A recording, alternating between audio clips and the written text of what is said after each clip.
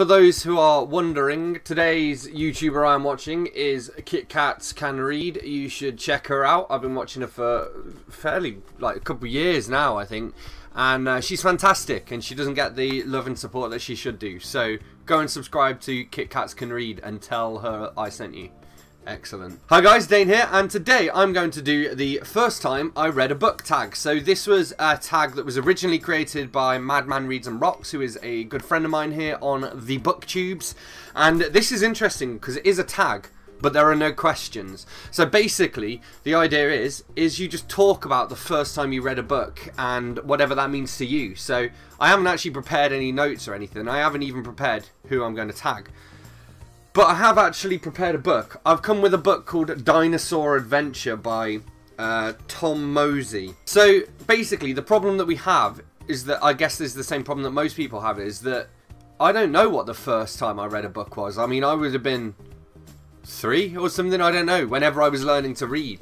I know before I went to primary school I could already read, and then they started teaching us to read and it bored me. But yeah, I mean, I used to read in the back of cars and everything. I just used to love reading, basically. And this book here, though, is probably one of the earlier ones, and I thought it was an interesting one to highlight because it's actually one of those books that is customized to be about, you know, to be about whoever it's about. So this is actually about Dane Bygrave, which is, so I changed my surname. Fun fact, you guys probably don't know that. So yeah, my name was Dane Bygrave, and then basically in the early days of the internet and whatnot, all my usernames were Dane Cobain, and people started calling me Dane Cobain. It was what I was known as. Computer beeped. It then became my pen name as well, so everyone called me and knew me as Dane Cobain, so that's why I changed my name. So this predates that, obviously. It's actually a gift from my grandparents, and I thought what might be nice would be to actually read through it, because then I guess it tells you a bit about my life. Never thought I'd be reading this particular book on my BookTube channel, but why not? So the star of this book is Dane Bygrave, with love from Grandma and Granddad, 1992, which would mean I would have been, well, I was born in 89, so I would have turned 3. Oh yeah, here we go, it is. It must be after June of 92. Alright, Dane Bygrave, age 3, lives in Dostal. One day, he decided he would like to see a real live dinosaur. There are no dinosaurs left in the world, Emily and Chris told him. So that's my half-brother and half-sister, who were both like 10 years older than me, so they would have been like 14 when I was 3. Dane was very sad to hear that he could not see a real dinosaur. He spent the rest of the day thinking about it.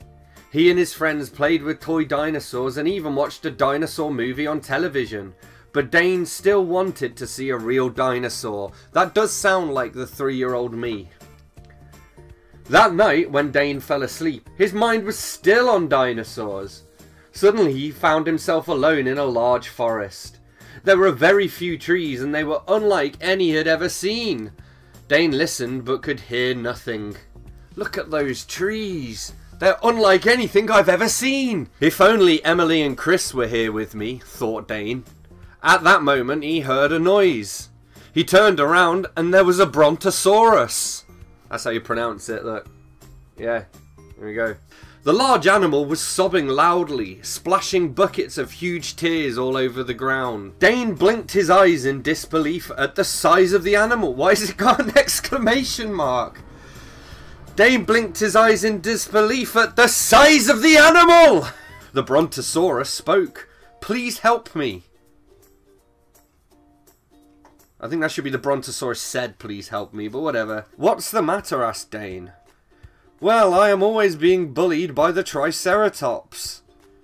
Just because I do not like to fight. Pacifist dinosaurs, man. Dane felt sorry for the brontosaurus. She seemed friendly and Dane wanted to help her. Don't cry, pleaded Dane. We'll think of something. Then he decided to introduce himself. I am Dane, he said. I am Nessie, sniffed the brontosaurus as she blew her nose on a large flowered tissue. Well, tell me your problem, said Dane, and maybe we can figure out what to do. Because I was a wise 3-year-old and accustomed to solving problems for massive reptiles. I am a peace-loving brontosaurus, and I'd like to be friends with everyone, but the Triceratops are making it hard for me. Dane and Nessie sat down to think of a plan to help her. Nessie smiled, stretched out on the grass, and gazed up at the dark sky. I know, Dane exclaimed. Do you have any friends who could help us? Oh yes, replied Nessie. Snapper and Flapper, the pterodactyl twins will help. Pterodactyls fly, you know. So they set out to find Snapper and Flapper. If you will get on my back, I will give you a ride, said Nessie. Off she went with Dane holding on tightly. Emily and Chris would like this bumpy ride, thought Dane. Oh yeah, because that's not an unsubtle way to crowbar back in those personalisation bits again. It's actually not that personalised, really. They've just, you know, done a find and replace on the names. They continued on across the desert, then all the way up to the top of a mountain. They stopped near a nest which was perched on a high ledge. There in the nest were two bird-like creatures. Snapper, called Nessie, I have brought a nice talking insect to meet you. The pterodactyl swooped down to get a closer look. Can I eat it? He asked hungrily. You can't ask things hungrily. That doesn't make sense. No, you cannot, yelled Dane. I am not a bug.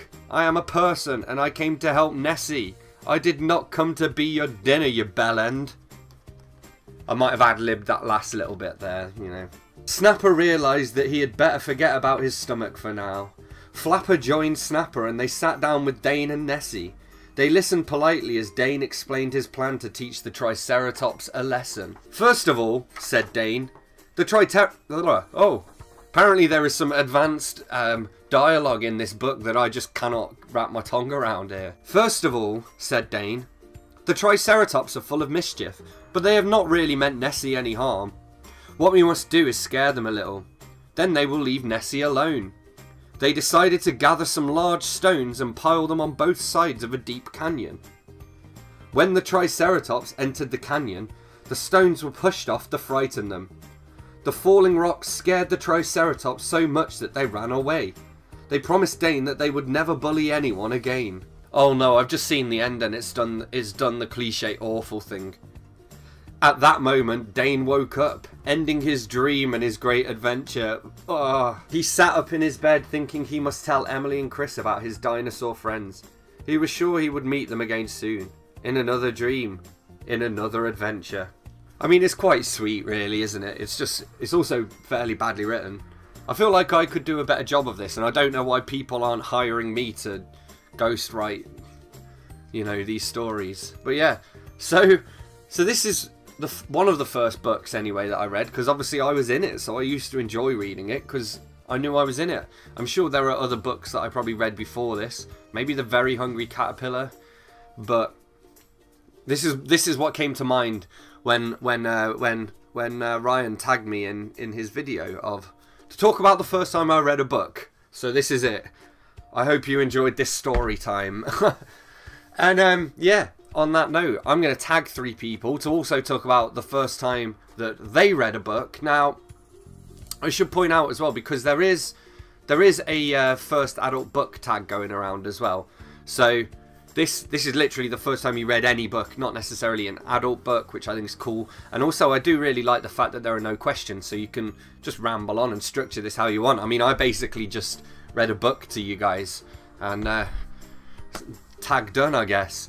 I'm going to tag 3 people to do this though, so I am going to tag, I'm looking here at the 3 most recent people who've commented on my videos, because it's pretty convenient way to make sure that I'm tagging a nice diverse selection of people as well. So I'm going to tag Nightfeare, especially because she said she wanted to do more tags. I'm going to tag Richardson Reads. The 3rd person I'm going to tag is Melissa and Barnsie Reid. So you guys, the 3 of you, please do take the first time I read a book tag. And yeah, that'd be cool. And in the meantime, thanks a lot for watching. Don't forget to hit subscribe if you enjoyed this video and you haven't already. And I will see you soon for more bookish videos. Thanks a lot. Bye bye.